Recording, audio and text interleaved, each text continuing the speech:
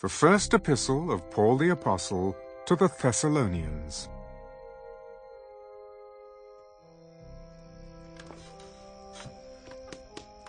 Greetings from Paul, Silvanus, and Timothy to the church of the Thessalonians, in God the Father and the Lord Jesus Christ.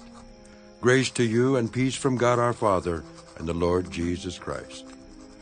We give thanks to God always for you all, making mention of you in our prayers, remembering without ceasing your work of faith, labor of love, and patience of hope in our Lord Jesus Christ, in the sight of our God and Father.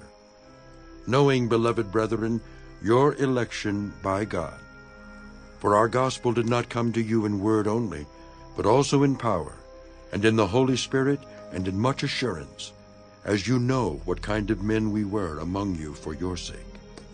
And you became followers of us and of the Lord, having received the word in much affliction, with joy of the Holy Spirit, so that you became examples to all in Macedonia and Achaia who believe.